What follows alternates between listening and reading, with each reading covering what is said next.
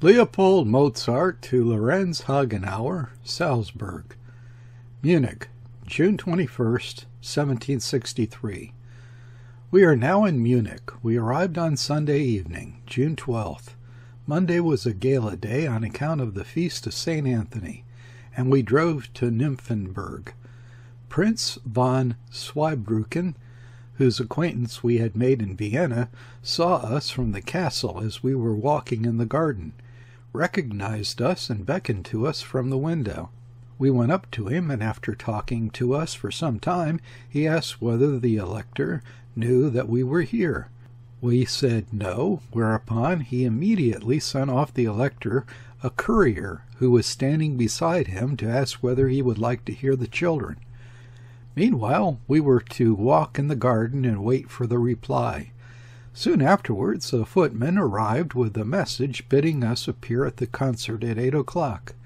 It was then 4 o'clock, so we walked through the garden and visited Brandenburg, but were obliged by sudden rain and thunder to take shelter. To be brief, Wolfgang was a great success. We did not get home until 11:15, when we had some supper first and then got to bed late. On Tuesday and Wednesday evenings we were invited to visit Duke Clemens. On Thursday we stayed at home in the evening on account of heavy rain. Now the question is how we are to get on, seeing that here the charming custom is to keep people waiting for presents for a long time, so that no one has to be contented if one makes what one spends. Tomasini has been here for 3 weeks and has only just been paid. Tell Wenzel he can imagine how overjoyed we both were to meet here unexpectedly. He recognized me first, for he has grown tall, strong, and handsome. He displayed sincere gratitude for the old friendship which I had shown him at Salzburg, and this touched me and proved to me that he has a good heart. He, too, is going on to Stuttgart and Mannheim, and thence back to Vienna. The elector lunched in town on the 18th, and we were at table with him. He and his sister and Prince von Zweibrücken talked to us during the whole meal. I got my boy to say that we were leaving the following day. The elector said twice that he was sorry not to have heard my little girl, for when we were at Nymphenburg, the time was too short, since the boy alone took up most of it with extemporizing and with playing a concerto for violin and clavier. 2 ladies sang, and then the concert was over. So when the elector said a second time I should have liked to hear her, I could not but say that it would not matter if we stayed on a few days longer. So all that we can do is to drive over on Wednesday as quickly as possible to Augsburg, for yesterday there was hunting, and today there is a French play, so that Nannerl cannot perform until tomorrow. I may thank God if I am paid on Tuesday. The Duke will not detain me, but he is waiting to see what the elector is going to give me. Tomasini has reason to be dissatisfied with the elector. He performed twice, had to wait for a long time, and finally received 8 Max d'Or. The Duke himself gave him a beautiful gold watch. Basta! I shall be glad if I receive what I have had to spend here and shall probably require for the journey to Augsburg. I can hardly wait for the hour to get away from Munich. I have no complaint to make about the elector. He is most gracious, and he said to me yesterday, "Why, we are old acquaintances. We met 19 years ago." But the apostles only think of themselves and their purses. We lunched recently with Herr Koenig, the Hamburg merchant, who was at our house in Salzburg. He, too, is lodging at Storzer's, in the front part of the house, while we are 2 flights up in the new building. There I met a certain Johann Georg Waller of Frankfurt, who lunched with us and gave me his address. He lives in Romberg, and is going to find private rooms for us in Frankfurt. On the same occasion we met 2 Saxon councillors, De Bose and Hofgarten, both most agreeable people. And all these persons we shall meet again, God willing, in Stuttgart or Mannheim, for they are traveling by the same route as we are. As I write a bit of this letter every day, it will be finished eventually. We leave tomorrow, June 22nd. Farewell. I remain your sincere friend, Leopold Mozart. P.S. We have now been paid and have received 100 gulden from the Elector and 75 gulden from the Duke. But what our bill at the end will be, we shall have the honor of hearing tomorrow. Herr Storzer has the reputation of giving good service, but also of writing letters and doing sums. Patience. Nannerl played before the Elector, and the Duke was warmly applauded. When we took our leave, both invited us to come again. Prince von Zweibrücken is to announce our arrival in Mannheim. He will soon be there, and Duke Clemens has provided us with a letter of recommendation to the Elector of the Palatinate. Tell our friends that we are very well. Leopold Mozart to Lorenz Hagenauer, Salzburg. Ludwigsburg, July 11th, 1763. I was kept in Augsburg for a long time, and gained little or nothing, for our takings had to be spent, as everything was uncommonly dear, although the landlord of the Drei Moren, Herr Linné, the most charming man in the world, did me very well, as Herr Weiser will testify. The people who came to the concerts were almost all Lutherans, apart from Herr Pravino, who came all 3 times with Madame Berenet and Herr Caligari, who appeared once par reputation. The only Catholic businessman I saw was Herr Mayer, the master of Lisette, Marat. All the others were Lutherans. We left Augsburg on the 6th and reached Ulm in the evening, where we only stayed for that night and the following morning. We would not have spent the morning there if it had not been that on account of horses we had difficulty in proceeding. And now for a piece of bad luck. When we arrived at the post-stage, we heard that the Duke had suddenly decided to go off on the night of the 10th to his hunting lodge, Grafeneck, which is 14 hours distant. So I quickly decided that instead of going to Stuttgart, I would go straight to Ludwigsburg in order to catch him. I arrived there late on the 9th and had just time to see a play at the French Theatre. But not until the morning of the 10th was I able to see the chief Kapellmeister and the Master of the Hounds, for both of whom I had letters from Count von Wolfegg. In short, there was nothing to be done. Tomasini, who had been here a fortnight before I arrived, had not managed to get a hearing, and as everyone tells me, the Duke has the charming habit of making people wait interminably before hearing them, and then making them wait as long again before giving them a present. But I regard the whole business as the work of Jomellier, who is doing his best to weed out the Germans at his court and put in Italians only. He has almost succeeded, too, and will succeed completely, for, apart from his yearly income of 4,000 gulden, his allowances for 4 horses, wood and light, a house in Stuttgart, and another one in Ludwigsburg, he enjoys to the full favor of the Duke, and his wife is promised a pension of 2,000 gulden after his death. What do you think of that for a Kapellmeister's post? Furthermore, he has unlimited control over his orchestra, and that explains its excellence.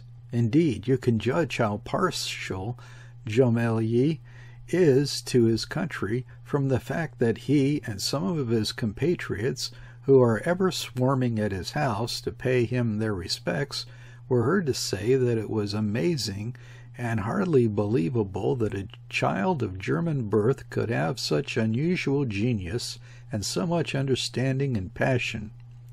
Well, I must get on.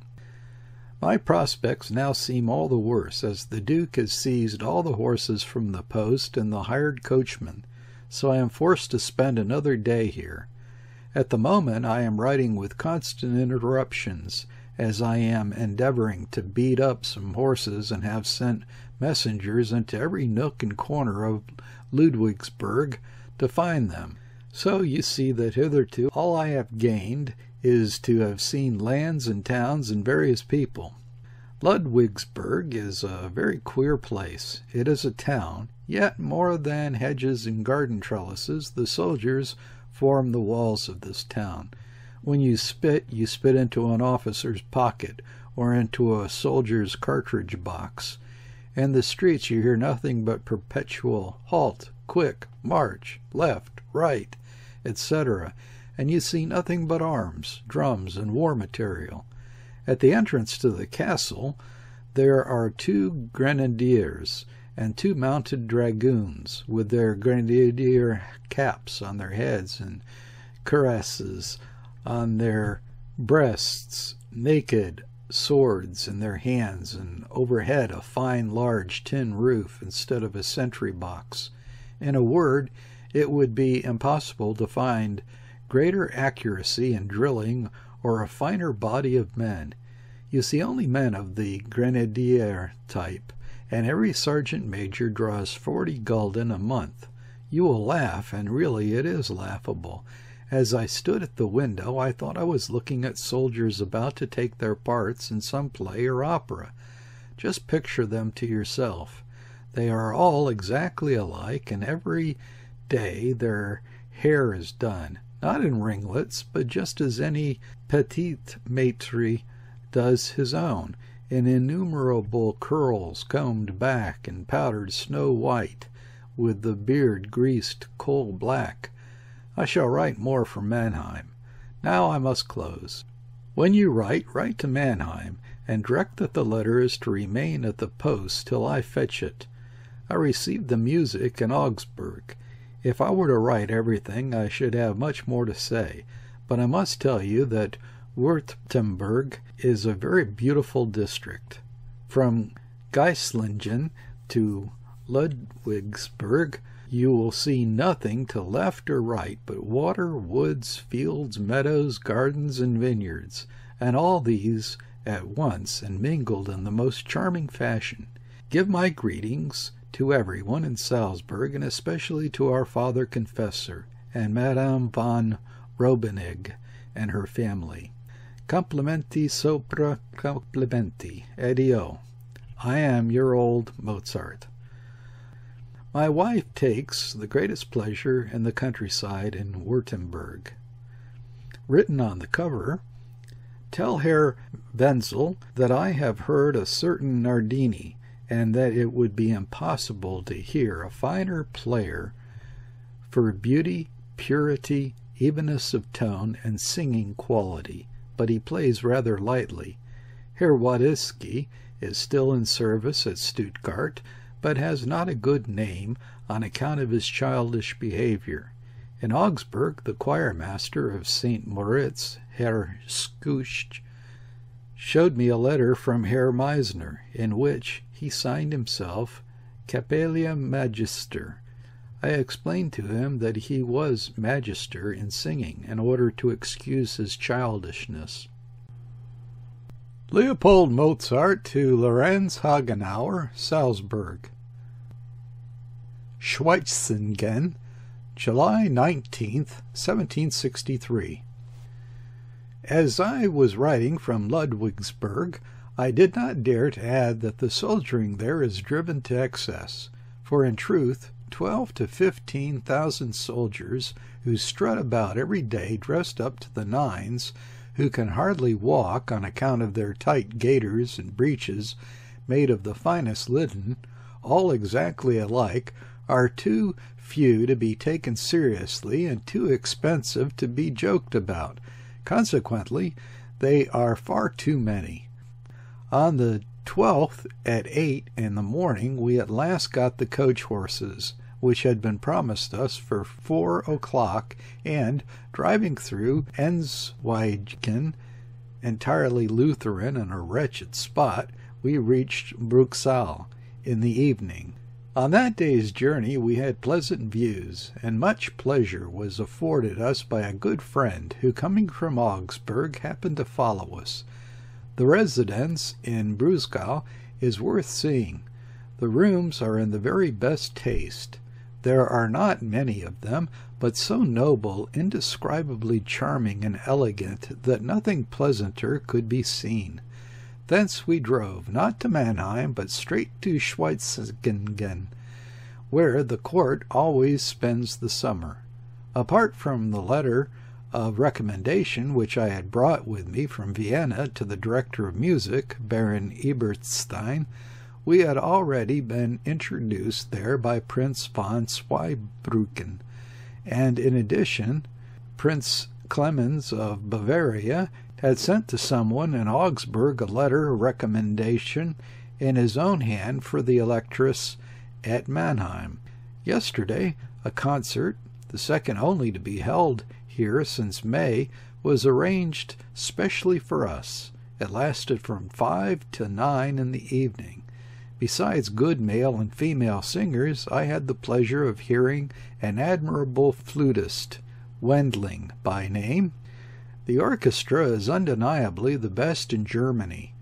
It consists altogether of people who are young and of good character, not drunkards, gamblers, or dissolute fellows, so that both their behavior and their playing are admirable. My children have sat all Schwetzingen talking. The elector and his consort have shown indescribable pleasure, and everyone has been amazed. When we leave here we shall go to Frankfurt. And now I hope that you, my valued friend, and your dearest wife, and all your dear ones are in excellent health, just as we all are. For thank God we have not been ill for a quarter of an hour. When circumstances arrive which oblige us to follow certain customs of the country, which are very different from our own, we often say, "Now Frau Hagenauer should see us." For indeed we see many strange and quite unusual things, which we should like you to see also. At present we are staying in places where there are 4 religions, Catholic, Lutheran, Calvinist, and Jewish. Save for the court, which accounts for a large number of the inhabitants, Schwetzingen is chiefly Calvinist.